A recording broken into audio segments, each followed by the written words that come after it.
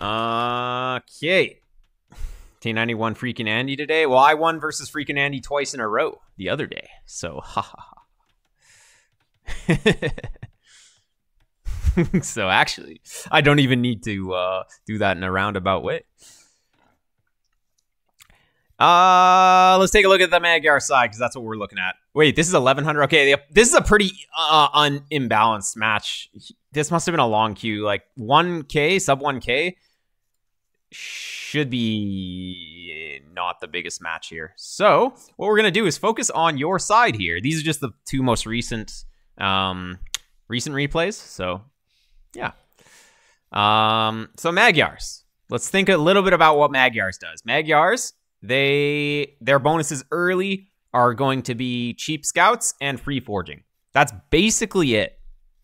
Probably because I'm still new. Yeah. How many games do you have, by the way? Oh, it says right there. Oh no, opponent has 15 games, but yeah. Very new account from Red. Yeah. So Magyars. Cheap scouts and free forging means that you're going to be opening scouts pretty much every game with Magyars. You could try and throw the opponent off with like Men-at-Arms or something, but it's not the biggest brain move if you don't really know how to do it. Scouts is way easier to do, and it's just their standard because it's so good. 68 food scouts is insane. 13 games. Yeah, so there's going to be lots to learn. And yeah, you said that you got to like 1200, 1300 already, so that's really good. Okay. So far so good. There's nothing really to say. Your scouting is good. The overall play is good. Two Woodline Vills cutting the corners. You obviously know what you're doing here so far. So yeah, in this matchup, Ethiopians, they do get free pikeman upgrades, so you do have to be concerned going into the mid game. If you just go full knights, he's going to have free pikemen. It's easy for him to add in pikes. So what is going to be good against the Ethiopian archers, which, well, he's likely going to do archers because they're faster firing, and pikemen? Well, there's a single unit that is good against both of those, and that unit is the skirmisher. And you know what synergizes really well with knights? Skirmishers. So Knights and Skirmishers is probably going to be your composition that you want to do in the mid-game here.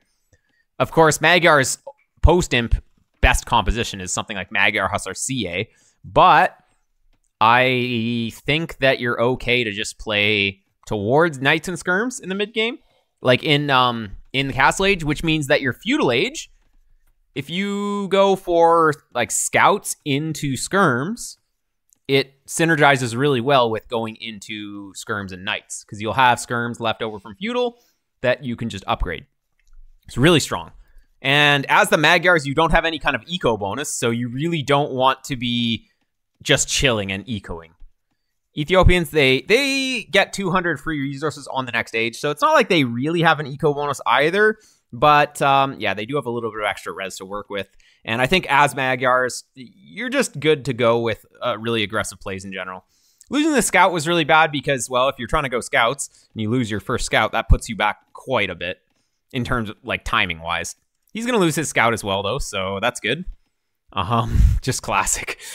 classic. But it's worse for you than it is for him because your scout is actually going to be a lot more useful. Skirms kill me every game. I mean, 8th. Yeah, totally.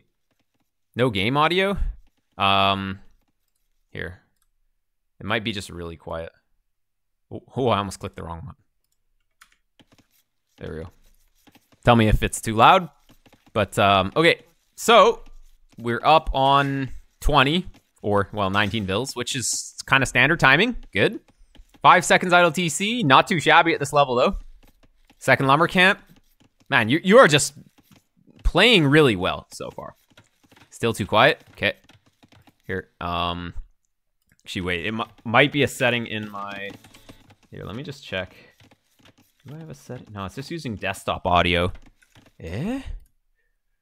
Okay, we just put it to max. There we go. Okay, there we go. That should hopefully be okay. That is at maximum levels. Gets rough once I get to late Feudal and Castle Age. Yeah, So I can tell that you've practiced the early game, but obviously once the opponent does anything and you have to react, that's when the game gets a little tricky because you're not just following a recipe. Yeah, so opponent's up way too late. You should be able to punish this, but the problem is that you lost your starting scout, so it's a bit hard to punish. Yeah, but so far so good. I would say that your map is a bit hard to play just based on how all the resources are positioned. It's pretty far. So resource walling stuff in, really good. Now, on this level, people aren't going to be doing Men-at-Arms, but Ethiopians generally is going to like to do Men-at-Arms archers. If the opponent went Men-at-Arms at a normal timing, you're actually dead because he just kills you. Because he just walks to your base with Men-at-Arms and kills your vills. But, yeah, he's not doing that, so it's fine. Fast castle to CeeLo unless he doesn't go to gold. Yeah, we'll see, we'll see. Good, that's coming in. I like this. This guy for scouting is good. Opponent's not even up yet, and he lost his scout, so I hope the Spearman goes forward and just sees what the opponent's doing, because he needs some scouting. Got the scout in the queue right away. That's really good. We're not going to get house at 25. Doing even better than my my 2K2 in terms of remembering the house at 25. Okay. And scout's going to go forward. Nice. Getting the walls. Yeah, you kind of have to wall big like this, but it's fine. It's fine. All the way over there. These are pretty big walls. Like a higher level player is going to punish you for making walls this big, but it's fine. Now we're focused on spending the wood here. So look, floating a little bit of wood. Yeah, pretty good. You have another village. Yeah, there we go. Okay. I mean, really good, right? Running into the spear, but it happens. It happens. Okay. Nice. And yeah, she can basically, yeah, all of Feudal Age is just having the rally point set stragglers and then making farms, which is exactly what you're doing, which is really good.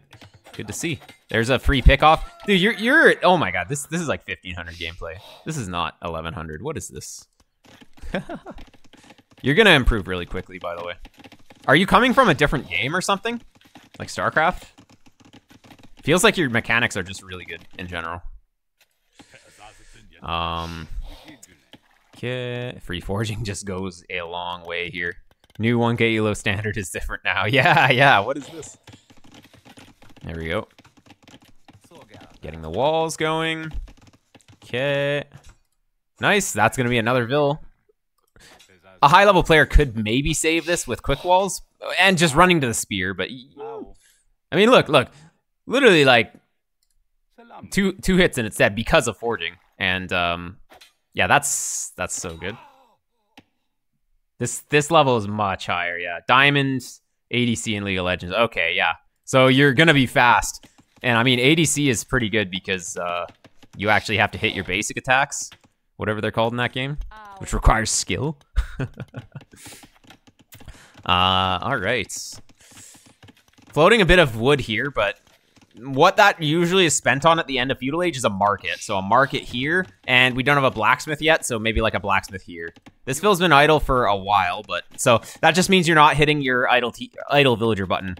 You want to be hitting that idle villager button a lot. Yeah, you're microing this, which is great, but yeah, there's a few things we're missing. Like a minute on this guy. But you were pretty quick at fixing those idols here. Market's gonna plug this hole right here. Actually, no, it's 5 tiles, so you need a little bit more, but okay. Still keeping this alive, oh my god. Okay, yeah, market, not here. This is such a good building to put on the wall because it's 4x4 tiles. So buildings in this game are pretty much indestructible in a lot of situations, so it's just, you really wanna build them as part of the walls. I mean, not indestructible, but they're really hard to get through. Because you can always just repair them wall behind. Idle TC is a bang of my existence. Yeah, it's just making sure to keep hitting that TC button. While you're doing the microing, you have to be able to keep the TC running. So, if you, even though you got 2 kills, it's like you idled for 3 vills. Yeah, the opponent idled for 2 vills as well, but still. Opponent's hitting way too slow. It's just at this elo, it's kind of expected. Yep. And see, our problem is we're going into range. Well, actually, no, it's fine. Skirms, as I said, are going to be good. Never mind. We didn't go for a range. I thought you were going to go for like a second range. Maybe it's actually good at this point. I forgot that you didn't actually play scouts into skirms, which I think scouts into skirms would have been good because you would have done a lot more damage.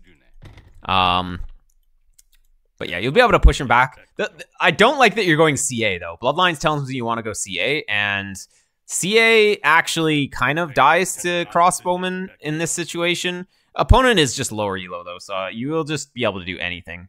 Just did one range of skirms. Okay, and then you're gonna go knights.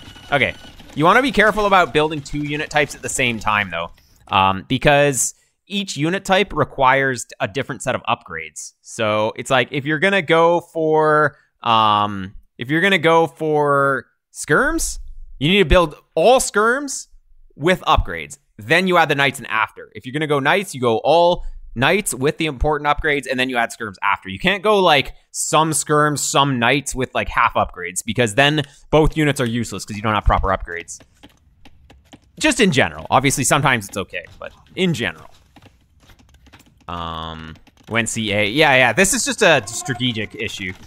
You get the feel for what's good strategy-wise after some games, but well, it looks like you're playing knights here though, which is good. That's all we need. Oh yeah. So one tip for eco management: on the way to the next age, you want to be rebalancing your economy. So this is when you reach. So right here is where you click, pretty much. Right here. So as soon as you click up, okay, what do we need on gold? What do we need on food? What's the strat? The strat is to go 2 stable knights. Okay, so we need 10 on gold. You need 14 to maintain 2 stables, or 12 with gold mining. But since you're floating gold on the way up, it's like 10 on gold is good. So you could go for a second mining camp here. It's probably what you kind of have to with this orientation. Sometimes you can stick with 1, but in this situation, a second mining camp with 4 more vills on that, and then you can spam vills or spam scouts or knights for longer. So you have 2 vills here. I would just take some from lumber or something. Not 9 or 10. 9 or 10 is good. Yeah, that's always what I say. 15 to 17 farms and 9 or 10 on gold will give you the perfect economy balance for just making knights on 2 stables, and then you add TCs after. It's really good. So you just didn't have enough gold on up because you only have 5 on gold here. You can make a few knights, but not really enough. And see, we're floating a lot of food because we had 19 farms. So 19 is just too many. You want to be more in the ballpark of like 15 to 17. 19 is good if you're going 3 stables, but you would have need to go on up to Castle Age a little bit later than 37 vills if you're gonna go for 3 stables. Wondering, can you go 2 range CA with Magyars? It's produced faster on this matchup, of course. Well, yeah, I think that you can definitely justify 2 range CA if you're booming. Maybe you just want to harass enemy wood lines or something while you're booming on 3 TCs. Could be okay.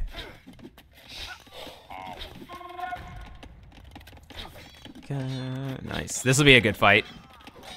Yeah, you won't even lose a single unit if you just pull this guy back. Oh, he died.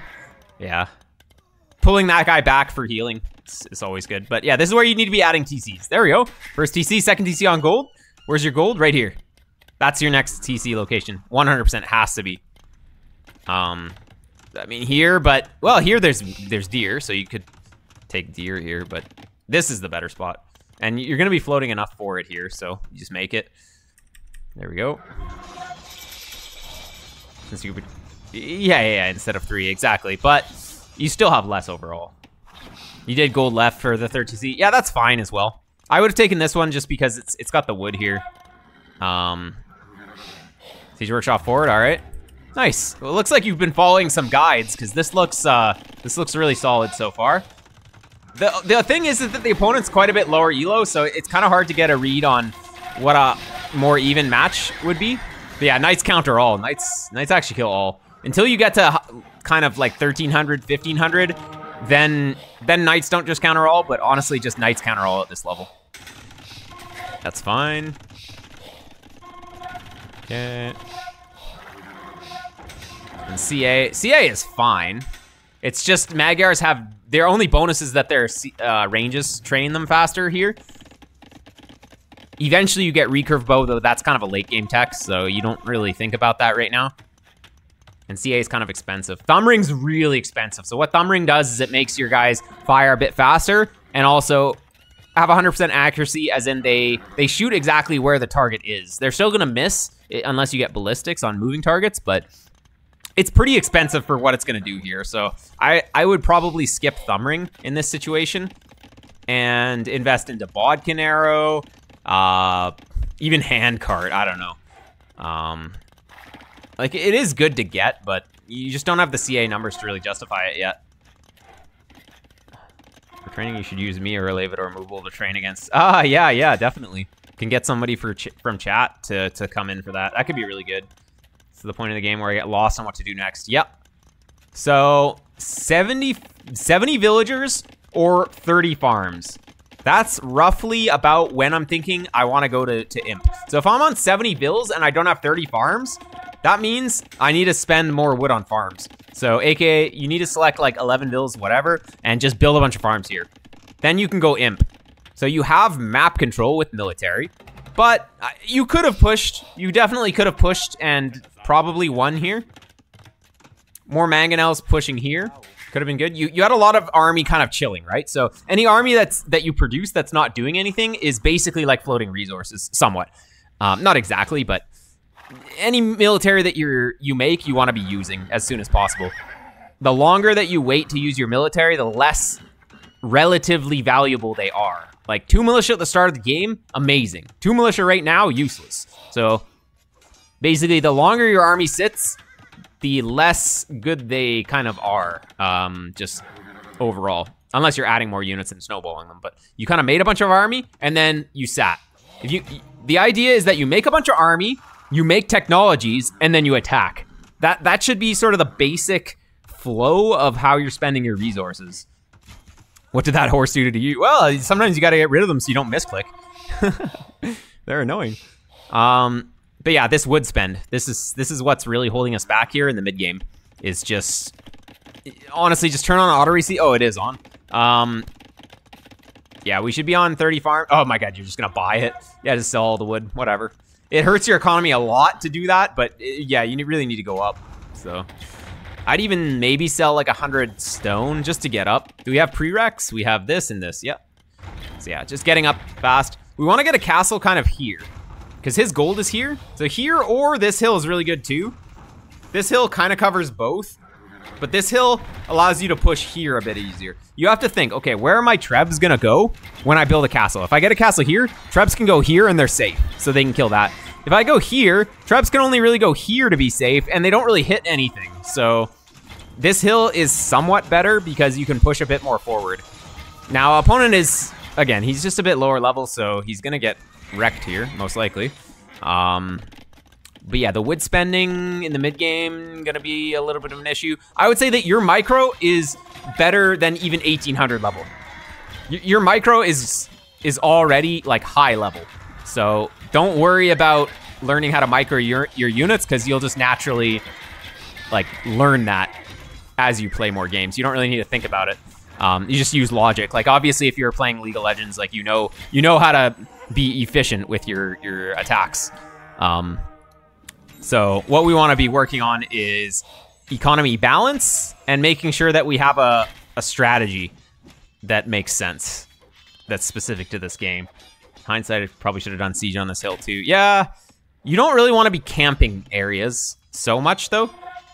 You camp areas with castles basically, and then the whole point of going cavalry is that you have mobility. So with mobility, what can you hit? You can hit these with CA. You can hit down here with your CA. So chilling in the middle of the map, just you're kind of not getting as much use out of your units as you would like. But obviously, what's really important for you to work on is the eco management side.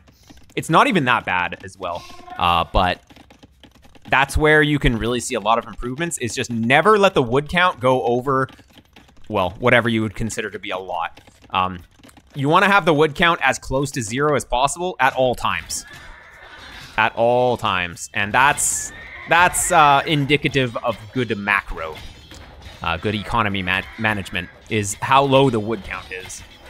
Did Ethiopian have helps upgrade free? They did on launch, I'm pretty sure, but it was too OP, so they got rid of that. Yeah. Okay. Oh yeah, and by the way, ballistics is an insane upgrade. Ballistics hitting moving targets is like just great. It's such a key upgrade for ranged units. So yeah, you definitely want to get that. But yeah, you're up. But guess what? You don't have a castle on the hill. If you had a castle on the hill here, you're making Trebs and you're killing his base. But you never got the castle on the hill, and that's why you can't push right now. So you have all this military, but yeah, you're definitely lost now. So obviously you're still super ahead in the game. Uni at this point, get it? Well, you don't really need the university that bad. Well, you need it for ballistics, yeah, but you don't need chemistry really because you don't have gunpowder with this civ anyways. Getting heavy CA. Heavy CA is like the lowest priority tech, by the way. So usually the unit upgrade techs are the least effective. Well, not always, but the Imperial Age techs are just very expensive. So a lot of the time you want to get the blacksmith techs first. For example, you want to get Bracer as the priority here. Because heavy CA gives you like an attack, and does it give a melee armor or something, and some HP? But Bracer gives an extra range and an attack, which is really important. So heavy CA is like 900, 500, like 900 food, 500 gold. So it's just really expensive. Those resources could have been invested into a lot of other things that would have been more useful at this time. Okay, there's a good castle, but yeah, obviously you could have had like 4 Trebs already, just killing his entire base at this point. Okay, so at some point you want to look at your resources and be like, oh wow, I'm floating a lot of food. Maybe I should make some Hussar. It's pretty good. And micro the units in the front. Yeah, oh yeah, this guy knows how to micro, that's for sure. And his macro is not so bad, so yeah, we're gonna see some improvement very quickly. Good job sending these up here. But again, like he's super exposed everywhere. All you need to do is just figure out where his stuff is and just send some units. Like, you know his guys are here. Let's just send a few units on this side, a few units coming here, and you pick them apart like that. That's how you use mobility. So yeah, you can use this composition to push the front. Oh yeah, he's gonna call it. But this kind of composition is great when you're going the sides. You hit the sides, sometimes the center, but you know, if his army's here, you go over here. If his army's down here, you go up here, stuff like that. Sieging, of course, is a little bit different. I actually have a video on how to attack. I don't know if you've seen it, but it's called How to Attack Your Opponent. And look it up on YouTube. That's gonna really help in terms of formulating a game plan for how you're gonna actually want to use your units to attack the opponent. But yeah, from this, it just kind of looks like spending the wood a little bit better on farms, learning the upgrades a little bit better. But of course, the opponent was a little bit lower level, so it was a little bit inevitable here. But yeah, we'll move on to the second replay in just a moment here. Oh my god, what was this? This was the scout micro, I'm pretty sure. 100%. There we go. All right.